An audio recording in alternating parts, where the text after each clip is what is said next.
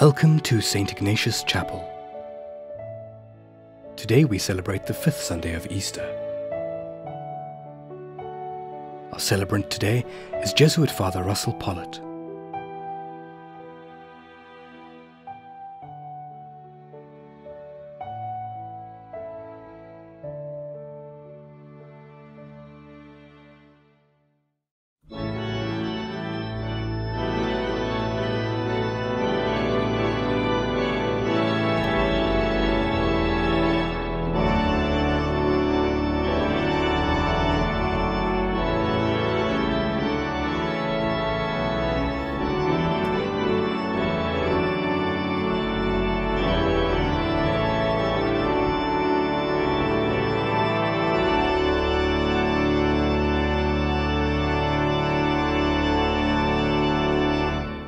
In the name of the Father, and of the Son, and of the Holy Spirit. Amen. The grace and the peace of our Lord Jesus Christ, the love of God, and the communion of the Holy Spirit be with you all. And with your spirit. And welcome as we come together to celebrate this 5th Sunday of Easter. I welcome you from wherever you are. And I also assure you that the many prayer requests that we have received from you are brought today into this Eucharist. So we pray for your intentions. I invite you too to join us in making the responses wherever you find yourself. And so at the beginning of this Eucharist, as we always do, we come before our God, knowing that we are weak and that we are frail. We ask God for mercy, but we also ask the Lord for courage to be witnesses to His good news today.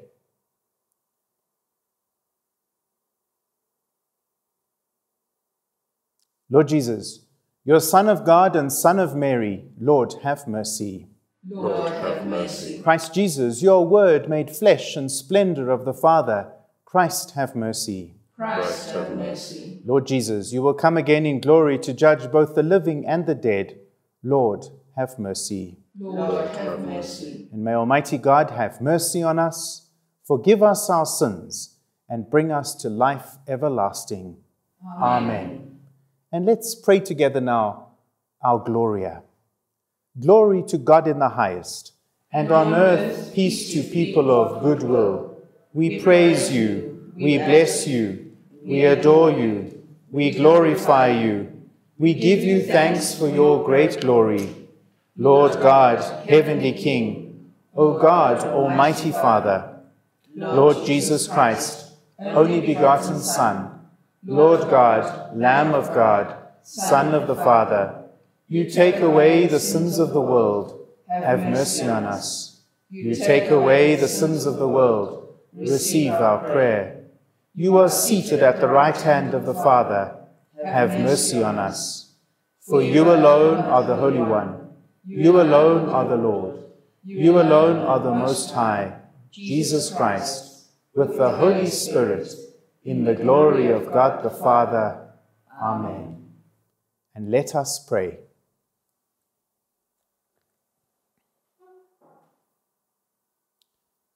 Almighty, ever-living God, constantly accomplish the Paschal mystery within us, that those you were pleased to make new in holy baptism may, under your protective care, bear much fruit and come to the joys of life eternal.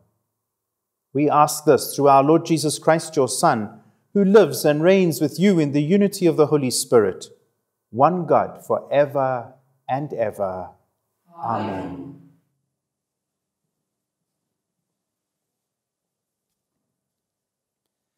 A reading from the Acts of the Apostles. In these days, when the disciples were increasing in number, the Hellenists murmured against the Hebrews because their widows were neglected in the daily distribution. And the 12 summoned the body of the disciples and said, "It is not right that we should give up preaching the word of God to serve tables. Therefore, brethren, pick out from among you 7 men of good repute, full of the Spirit and of wisdom, whom we may appoint to this duty. But we will devote ourselves to prayer and to the ministry of the word. And what they said pleased the whole multitude, and they chose Stephen, a man full of faith and of the Holy Spirit, and Philip, and Prochorus, and Nicanor, and Timon, and Parmenas, and Nicolaus, a proselyte of Antioch. These they set before the apostles, and they prayed and laid their hands upon them. And the word of God increased, and the number of the disciples multiplied greatly in Jerusalem. And a great many of the priests were obedient to the faith. The word of the Lord. Thanks be to God. The response to the psalm. May your merciful love be upon us as we hope in you, O Lord. May your merciful love be upon us as we hope in you, O Lord. Ring out your joy to the Lord, O you just, for praise is fitting for the upright. Give thanks to the Lord upon the harp, with a 10-stringed lute sing him songs. May your merciful love be upon us as we hope in you, O Lord. For the word of the Lord is faithful, and all his works to be trusted. The Lord loves justice and right, and his merciful love fills the earth. May your merciful love be upon us as we hope in you, O Lord. Yes, the Lord's eyes are upon those who fear him, and we hope in his merciful love, to rescue their souls from death, to keep him alive in famine. May your merciful love be upon us as we hope in you, O Lord.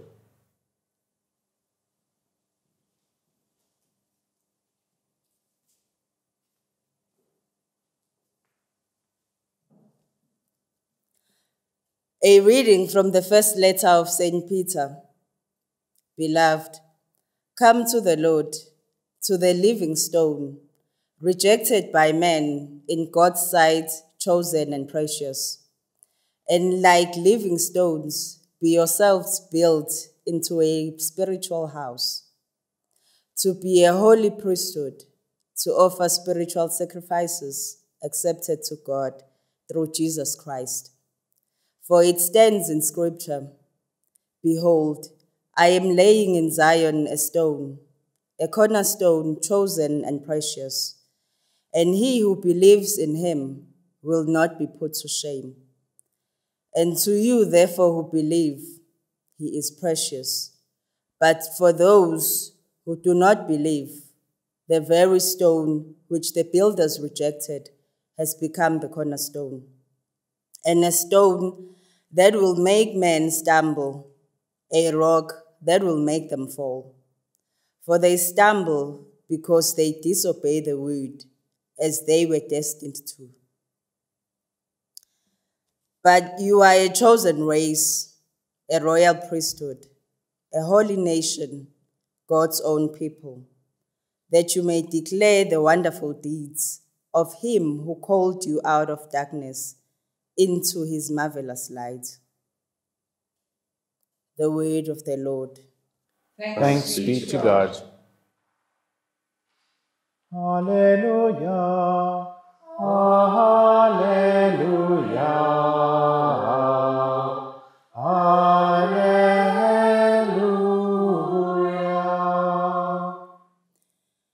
I am the way and the truth and the life, says the Lord. No one comes to the Father but by me. Alleluia, alleluia,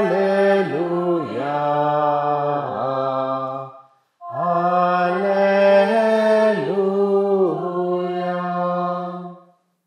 The Lord be with you.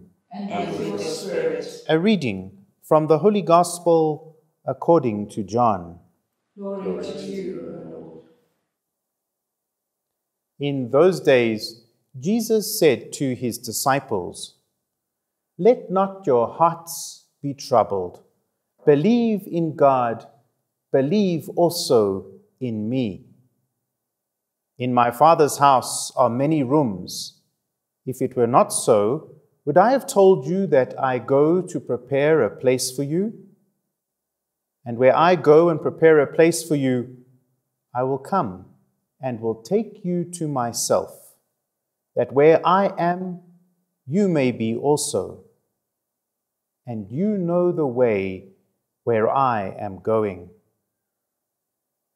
And Thomas said to him, Lord, we do not know where you are going. How can we know the way? And Jesus said to him, I am the way and the truth and the life. No one comes to the Father but by me. If you had known me, you would have known my Father also. Henceforth you know him and have seen him. Philip said to him, Lord, show us the Father, and we shall be satisfied. And Jesus said to him, Have I been with you so long, and yet you do not know me, Philip? He who has seen me has seen the Father. How can you say, Show us the Father? Do you not believe that I am in the Father, and the Father is in me? The words that I say to you, I do not speak on my own authority, but the Father who dwells in me does his works.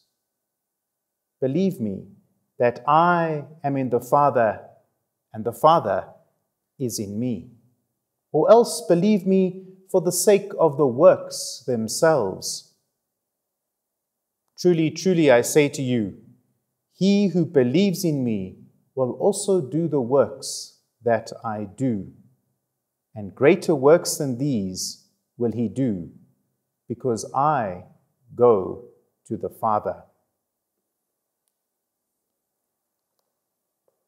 The Gospel of the Lord. Praise to you, Lord Jesus Christ.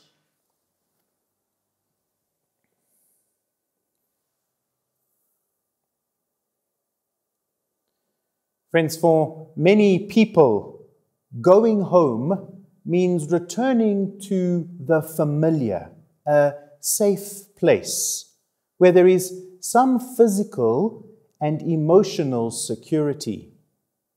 It's a place that we feel anchored.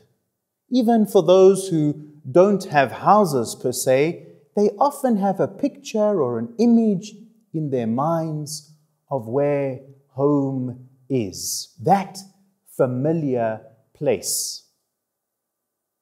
It is normally at home that we feel unafraid, where there is a buffer against the realities of a harsh world.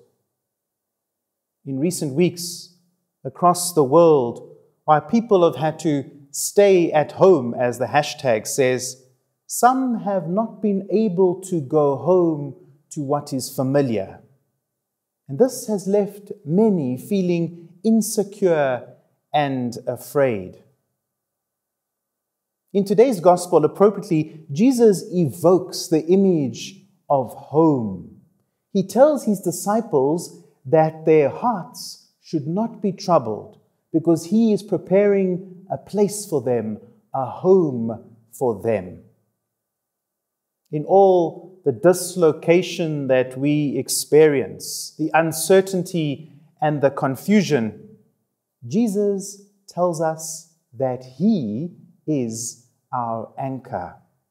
He prepares a place for our hearts. Not only after we die, because this reading is so often used at funerals, but right now too. Jesus is our anchor. Our home of faith, an important place of nourishment in our lives, has also changed drastically in these last few months. And we might find ourselves asking the same inquiring questions as those disciples asked Jesus. Lord, how can we know the way? Lord, show us the Father. Right now, we perhaps are finding it hard to see a way forward. We yearn for truth. We want to know what is happening. And maybe we are even asking the question, where is God in 2020? Show us the Father. The account that we hear in the Acts of the Apostles ponders the same questions. A great scandal has occurred in the early church. Favoritism and nepotism and discrimination. The in-group, the Hebrews, have profited at the expense of the Hellenists. They looked after themselves first. Injustice and scandal developed in the early church, and this caused some to be excluded. This caused uncertainty and confusion in the early Christian community. It was no longer a familiar place, a home for everybody. But notice what they do. They come together and they make the necessary change to meet the needs of their time, to ensure that everybody has a place, that everybody feels at home. They listen, and then they think beyond themselves. Notice too how the whole community is involved. The whole household of the church is consulted. The account ends in telling us how well things went for the church after that. The way that the early church follows is the way of Jesus himself. It's the way of justice, development, community building, ensuring that all are taken care of. They are not afraid of change. They all will have a place. And Jesus invites us to ensure today that all have a home. And perhaps this is the way that we are being invited to ponder in this time of isolation, or as some are even calling it, monastery living. The early church has to think beyond themselves, and right now we need to do the same. Are we, as the church, able to meet the needs of God's people in these times? Are we willing to talk about the changes that may be necessary to make sure that justice and development and the building of a community where all have a home and the number of disciples increase is possible? Are we willing to listen to the whole community? Jesus, who is the way, invites us to ponder these questions that we don't like to ponder. He invites us to ponder our attitudes to the environment, to the homeless, those living in the scandal of squalor in informal settlements, immigrants, children who are educated in the most appalling conditions, gender-based violence and abuse, racism. All these struggles have been highlighted in this current pandemic. The way Jesus, his attitudes, his actions point us beyond our box thinking to the truth we so often conveniently shy away from or try to even reason or argue away. We cannot. We will not. We must seek another way. Jesus, who is the way and the truth and the life, points us to new horizons, to a vision where all have a place, a home in our church and also in our society. Are we bold enough to share Jesus' vision? Are we bold enough to labor to make that vision a reality? Lord, show us the Father, Philip says to Jesus. And Jesus says, have I been with you so long, and yet you do not know me? To see me too is have seen the Father. Maybe like the disciples of Jesus, we have been around Jesus a long time. We call ourselves believers, and yet we have not really seen him. Like those disciples, we get so wrapped up in our own ideas of God and how God should work or how God doesn't work, that we do not see the way, the truth, and the life. And because we do not see, we get trapped in our world of unjust structures that prevents us from ensuring that everybody has a home. Our limited vision births unjust structures and practices, the exclusion of some, the discrimination and favoritism, an inability to listen and to build the kind of community that Jesus envisions and desires. And then we wonder why our hearts are troubled and we cry out like Philip, show us the Father. The words of Jesus will untrouble our hearts if we choose the way, the truth, and the life, because that is our true home. That is the familiar place for our hearts. Jesus invites us to prepare a place for everyone, to ensure that all have a home. And so it's an invitation for us to recommit ourselves to believing in Him through our actions.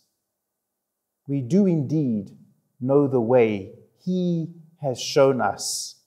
And this pandemic gives us an opportunity to live the way.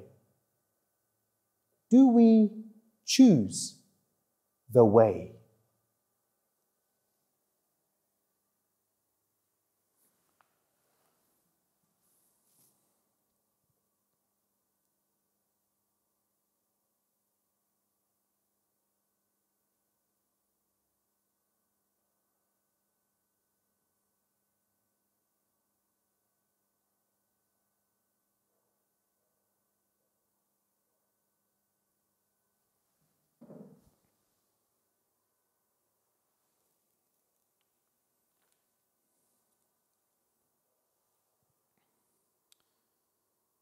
And so, friends, in this Easter season, I'm going to invite you to renew the promises of your baptism.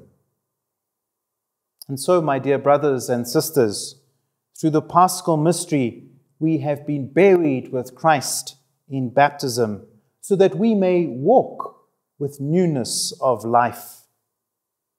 Let us now renew the promises of our own baptism, by which we once renounced Satan and his works and promised to serve God as faithfully as we can. And so I ask you, do you renounce Satan? I do. And all his works? I do. And all his empty promises? I do. Do you believe in God, the Father Almighty, creator of heaven and earth? I do. Do you believe in Jesus Christ, his only Son, our Lord, who was conceived by the Holy Spirit, born of the Virgin Mary, suffered death and was buried, rose again from the dead, and is now seated at the right hand of the Father? I do. Do you believe in the Holy Spirit, the Holy Catholic Church, the communion of saints, the forgiveness of sins, the resurrection of the body, and life everlasting? I do. This is our faith. This is the faith of the Church, and we are proud to profess it through Christ Jesus our Lord. Amen. And so we now take time to bring our needs before the Lord in our prayers of intercession. Lord our God, we have heard your word. We ask now that you grace us with the ability to live that word as we bring our prayers before you. For the Church, that God will guide us in living Christ-like lives by ensuring that all have a place, a home, where they will know the care and love of God for them. Lord, hear us. Lord, graciously hear us. For all who serve the poor and destitute, widows, orphans, and the forgotten of the society, that God will renew their hearts and strengthen their spirits to continue to reach out to those in need. Lord, hear us. Lord, graciously hear us. For all burdened by worry and anxiety, that they may find hope, freedom, and peace through our words and actions which reveal Christ to them. Lord, hear us. Lord, graciously hear us.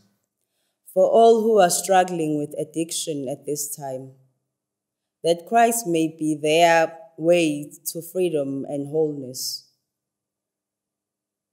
Lord, hear us. Lord, graciously hear us. For all who are unemployed or will lose gainful employment at this time, that God will give them courage and help them find support from others.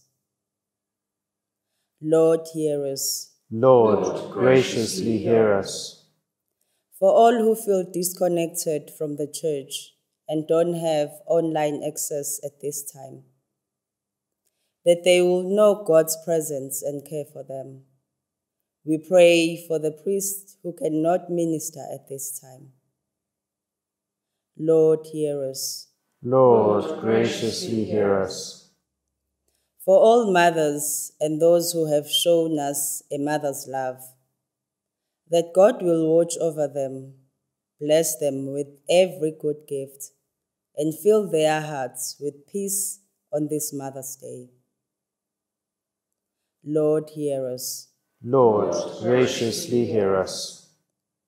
For all who are ill, that God will restore them to health and guide researchers in finding effective treatments for the illnesses that burden us.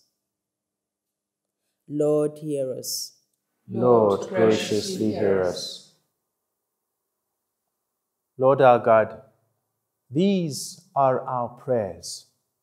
We make them in faith through Jesus Christ, your Son, and our risen Lord. Amen. Amen.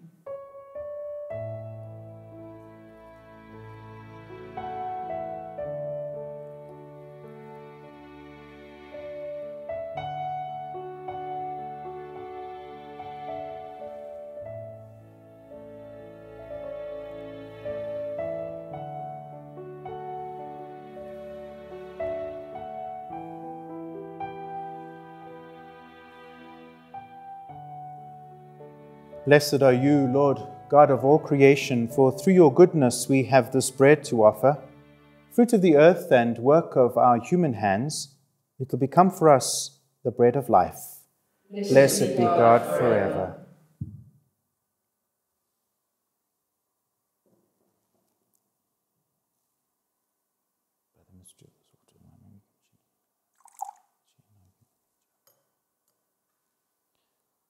Blessed are you, Lord, God of all creation, for through your goodness we have this wine to offer, fruit of the vine and work of our human hands. It will become for us our spiritual drink. Blessed be God forever.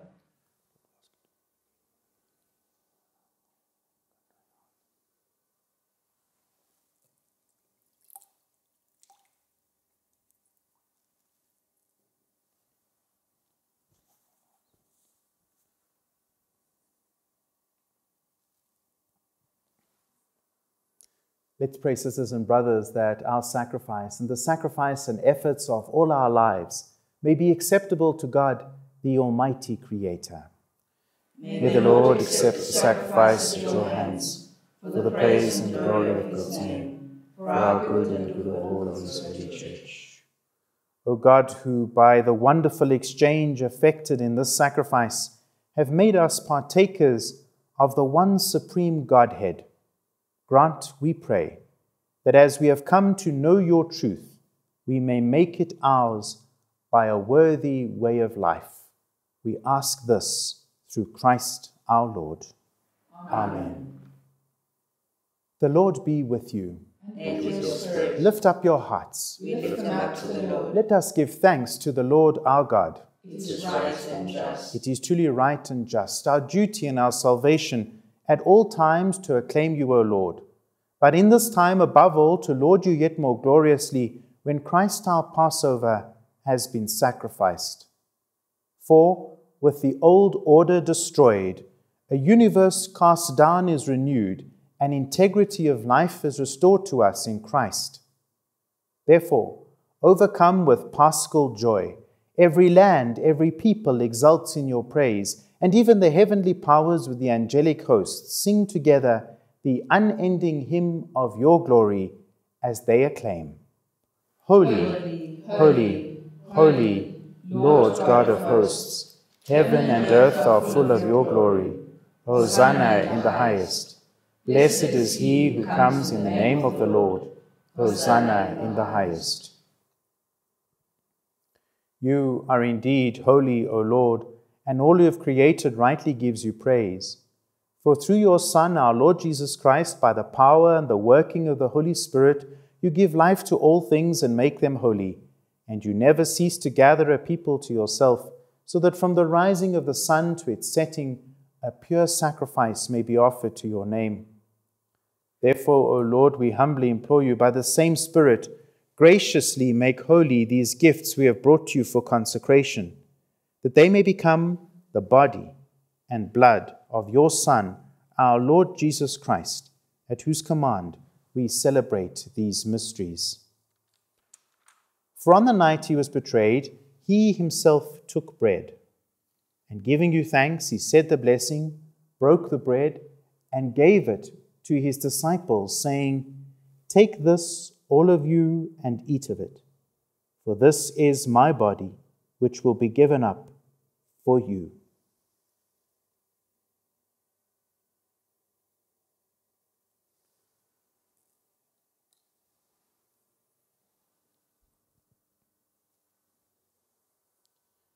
In a similar way, when supper was ended, he took the chalice, and giving you thanks, he said the blessing, and gave the chalice to his disciples, saying, "Take this, all of you, and drink from it. For this is the chalice of my blood, the blood of the new and eternal covenant, which will be poured out for you and for many for the forgiveness of sins. Do this in memory of me."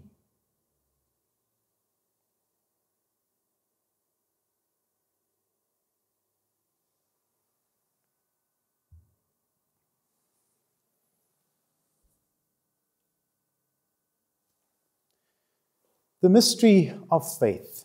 Save us, Saviour of the world, for by your cross and resurrection you have set us free. Therefore, O Lord, as we celebrate the memorial of the saving passion of your Son, his wondrous resurrection and ascension into heaven, and as we look forward to his second coming, we offer you in thanksgiving this holy and living sacrifice. Look, we pray, upon the offering of your church, and recognizing the sacrificial victim by whose death you willed to reconcile us to yourself, grant that we who are nourished by the body and blood of your Son, and filled with his Holy Spirit, may become one body, one spirit in Christ.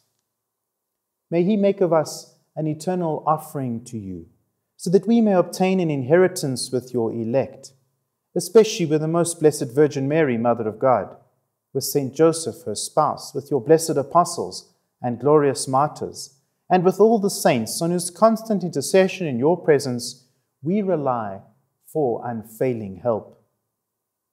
May this sacrifice of our reconciliation, we pray, O Lord, advance the peace and salvation of all the world. Be pleased to confirm in faith and charity your pilgrim church on earth, with your servant, Francis, our Pope, Buti, our Bishop, Duncan, his assistant, the order of bishops, all the clergy, and the entire people you have gained for your own. Lord, listen graciously to the prayers of this family you have called before you. In your compassion, O merciful Father, gather to yourself all your children scattered throughout the world. To our departed brothers and sisters, and to all who were pleasing to you at their passing from this life, give kind admittance to your kingdom. There we hope to enjoy forever the fullness of your glory, through Christ our Lord, through whom you bestow on the world all that is good.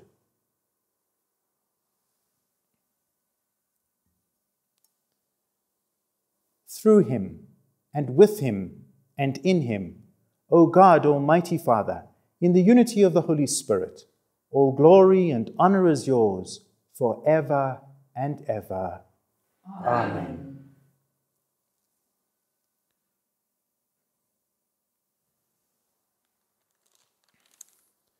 It was Jesus, the way, the truth, and the life, who taught us to call God our Father. And so we pray. Our Father, who art in heaven, hallowed be thy name.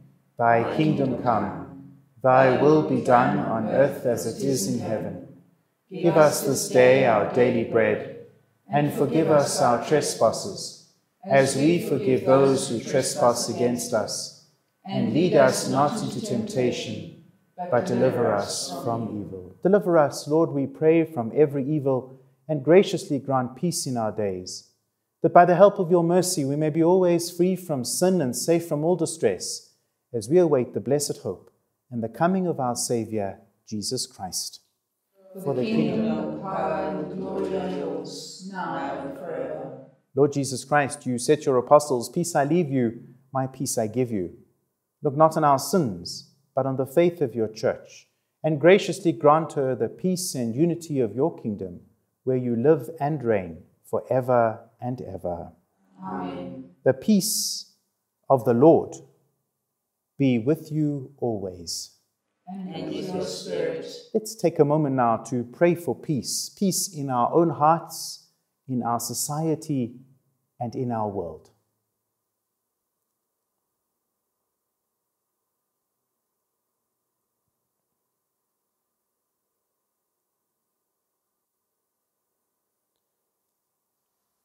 And we pray together. Lamb of God, you take away the sins of the world. Have mercy on us.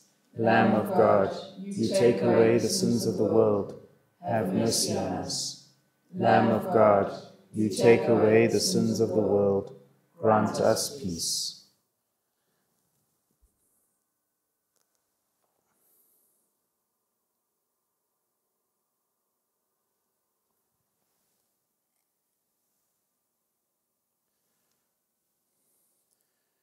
My sisters, my brothers, behold Jesus, the Lamb of God. Behold him who takes away the sin of the world. How blessed are we who are called to share in the supper of the Lamb. Lord, I am not worthy that you should enter under my roof, but only say the word, and my soul shall be healed. May the body and blood of Christ bring us all to life everlasting. Amen.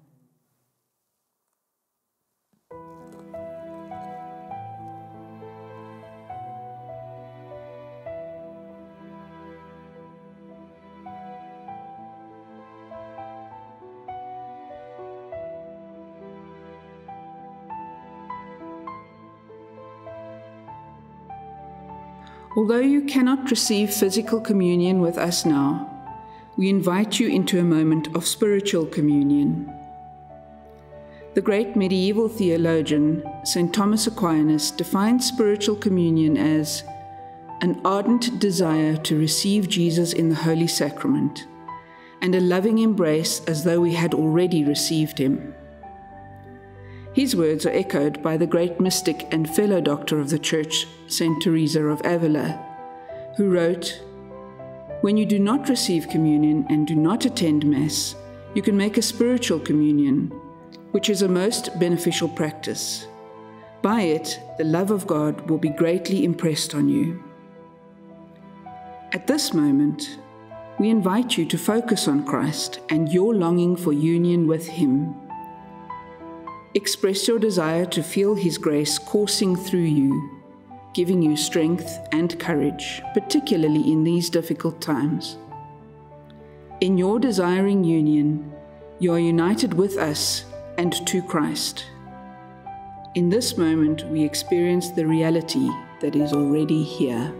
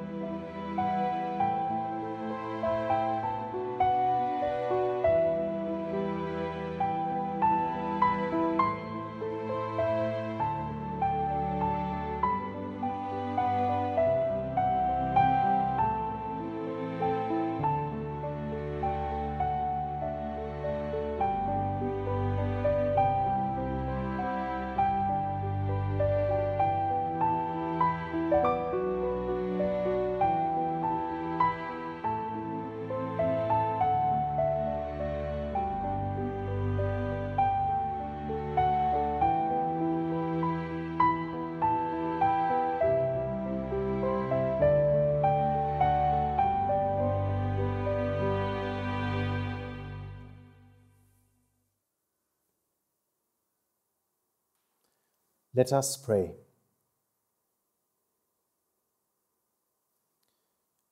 Graciously be present to your people, we pray, O Lord, and lead those you have imbued with heavenly mysteries to pass from former ways to newness of life. We ask this through Christ our Lord. Amen. Normally on this day, we would, at the end of our Sunday Eucharist, give a special blessing to all the mothers. So I'm going to invite you, if you are with your mother, to maybe stretch out your hand towards her or put your hand on her shoulder. And if you're not, to just hold her in your heart as we now pray for our mothers on this Mother's Day. Lord our God, we thank you for the gift of mothers who so often are our familiar place. They are our home. The people who have provided us with nourishment and security. We pray today for all mothers, that you bless them, that you grace them with what they need, and most of all, that you walk with them and protect them. And we make this prayer in the name of Jesus the Lord. Amen. Amen. And so happy Mother's Day to all mothers. The Lord be with you. And with your spirit. May Almighty God bless you, the Father and the Son and the Holy Spirit. Amen. Go now in the peace of Christ. Alleluia. Thanks be to God. Alleluia.